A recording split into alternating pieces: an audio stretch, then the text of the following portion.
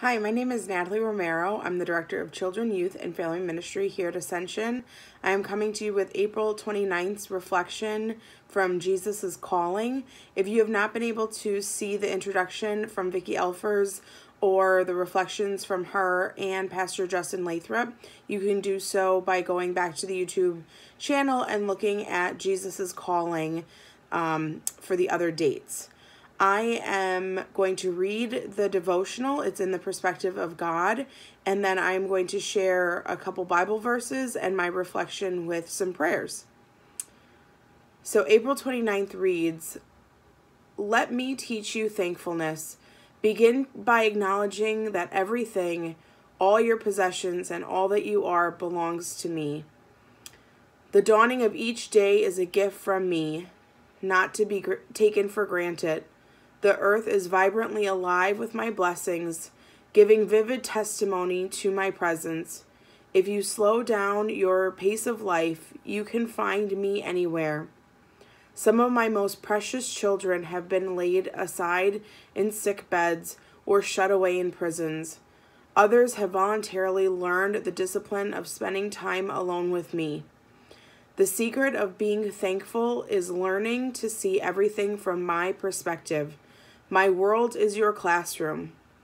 My word is a lamp to your feet and a light to your path." Of course, that's referring to Psalm 19:105. The word is a lamp to your feet and a light to my path. And also from Hebrews 12, verse 28 through 29.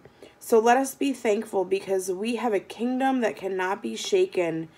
We should worship God in the way that pleases Him with respect and fear, because our God is like a fire that burns things up." For myself, looking at each piece of this, it's been hard to be thankful. I am thankful that I am in my home and I am healthy and my family is healthy, but it's really difficult to not take those days for granted, to get into a routine. I know for myself, I don't feel like my life has slowed down at all. I feel like it's gotten more and more hectic between homeschooling and caring for my household while my husband's still an essential employee and continuing to minister to others. It can be very tiring and it's hard to see God's presence.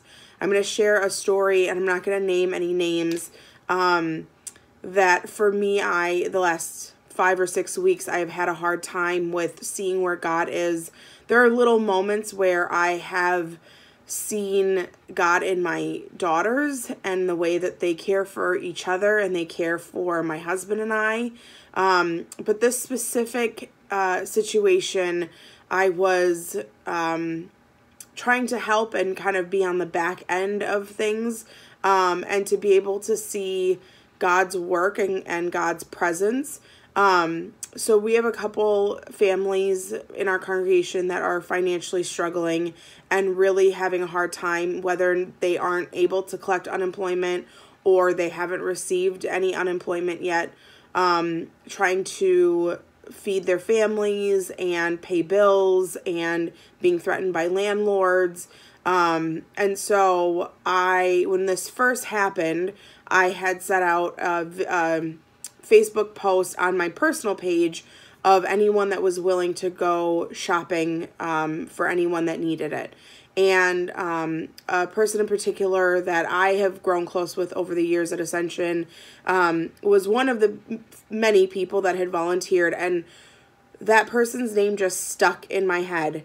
And when a few weeks had gone by and we really didn't have a lot of people asking for anyone to go shopping, I didn't really reach out to anyone and I didn't follow up with anyone. And so as we were talking with our staff about different families and different opportunities, there was someone that had some money left over on a Thrive in Action Team card. There were people that were willing to donate money specifically for families that were in need. And our food pantry is fully stocked right now, and that's a great blessing to have. And so we were able to get the names of these 3 families and what their needs were. And I created a shopping list, and Vicky Elfers collected items from the food pantry. And this individual, again, knowing that there were many other people willing to shop, that person's name was just on my heart. And I texted them, and they immediately said, yes, I will tomorrow. This is perfect. And that person was willing to take their time and risk their life to go grocery shopping for these 3 families and deliver food and pick up food from the food pantry at church. And for myself, that was something that I needed. I needed to see that God was actually working in this situation. I can surfacely say that, yes, I've seen moments where I feel God's presence, or I feel like we're going to have a learning, just like in this reflection, in this devotional, it says, my world is is your classroom. And as much as I feel that, I also haven't left my house, and I'm trying to take care of kids. And so it's hard to see those moments where God is present.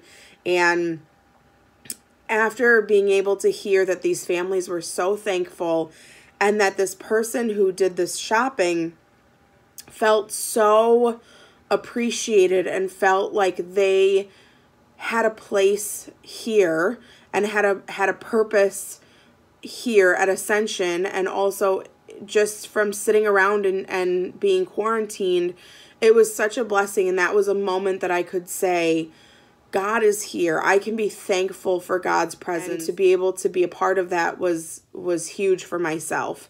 And to be able to share that with you, and to be able to say Ascension is still working tirelessly to help communities and help families. It's just an amazing thing. So if you could join me in prayer.